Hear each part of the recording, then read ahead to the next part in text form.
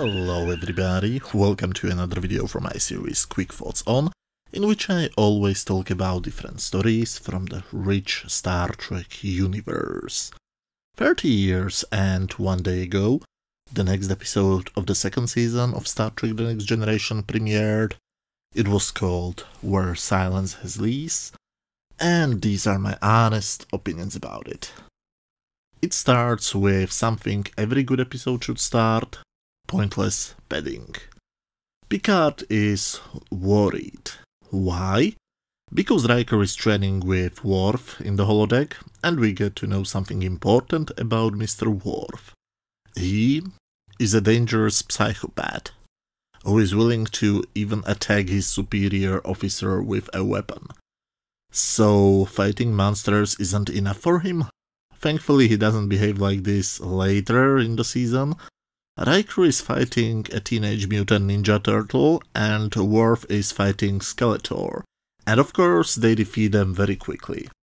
The opening is pointless and stupid, so why is it in the episode?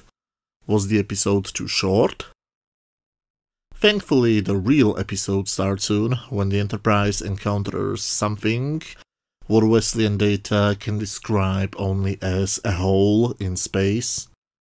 Data says that he can't identify it, because no vessel has before encountered anything like that. Well, a pity that a century ago Captain Kirk's Enterprise has encountered a space amoeba, and they also described it as a hole in space. They fly closer, but actually much closer than they planned, because that thing suddenly swallows them, and they don't know how to get out. Dr. Pulaski comes to bridge, and we finally see that her behavior towards man and male androids has changed, right? Well, she is nice to her male colleagues, but immediately insults Data, twice in a row. You know, she's not as nice as I remember her. They tried to return the way they came in, but it didn't work.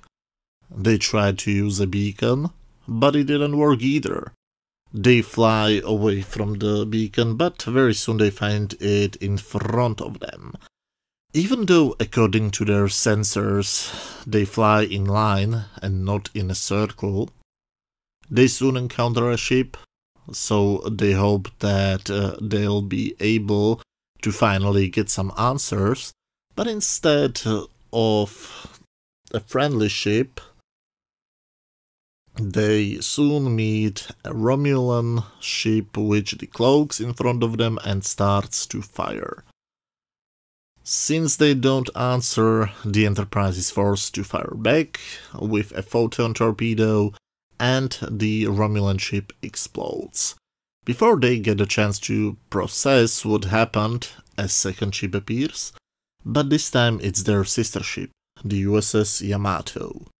According to the sensors, the ship is alright, but there are no life signs. On the bridge, meanwhile, something strange happened to Wesley. He is now suddenly much older, black, and wears a red uniform. So I guess that everybody knows that in a horror story the black guy dies first. Just like everybody knows that in classic Star Trek the red shirt dies first. Now we have a horror type of a Star Trek story, and we are introduced to a black guy in a red shirt who we have never seen before.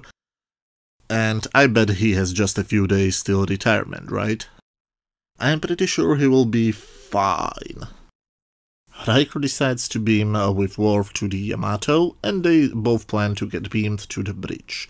Instead, however, Riker materializes in a haunted mansion version of a ship's corridor, including spooky voices and screams. He then hears something what he thinks is Worf yelling, so he runs to him, only to get almost shot by Worf, who is running towards Riker because he thought he heard him yelling. Anyway, they enter what they think is the turbo lift, but instead of it, they appear suddenly on the bridge. And when they want to go back to the corridor, they appear on the bridge. Are there two bridges? Or is the structure of the ship constantly changing? Anyway, whatever is happening, it messes up with Worf's mind, and Riker has to calm him down. Why is Worf written like a psychopath in this episode?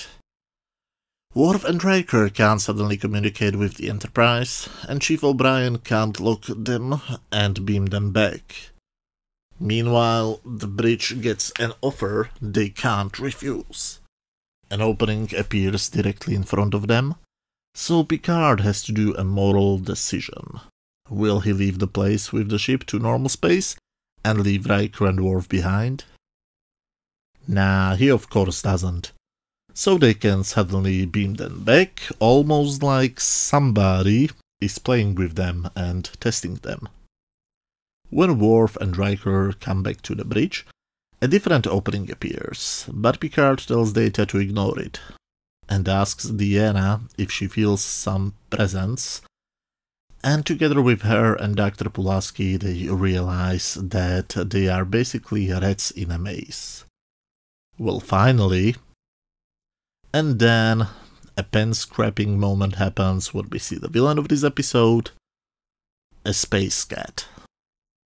The strange creature is called Nagilum, and it's indeed the scientist, and they are indeed rats in a maze.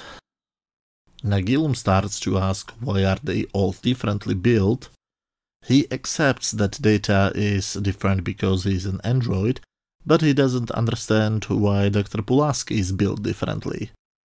When he realizes that these strange creatures have two genders and they need it to reproduce, he asks them to demonstrate it. I love it. Nagilum then decides that he wants to examine death. He then kills, guess who? The black guy in the red shirt. What a surprise. But then he tells to Picard that he needs more data about the thing they call death, which means that he will do some experiments and kill a third or maybe even a half of the crew of the Enterprise. Picard of course doesn't want to allow it, which means they have only one possible solution: the self-destruction of the ship in 20 minutes. As Pulaski says, maybe it was a bad idea to get transferred to this ship. Picard relaxes in his quarters when he gets a visit from Troy, who protests the fact that he has decided to kill them. Then Data arrives and he has a very simple question. What will happen after you die? Well, that is an easy question, right? Picard tries to have a philosophical discussion, but he very soon realizes that both Data and Troy react strangely. When he asks the computer where they are located, they are both on the bridge. So yes, it was just Nagilum playing with them. Fake Data and fake Troy disappear, and it looks like the Enterprise is free, because they suddenly see stars.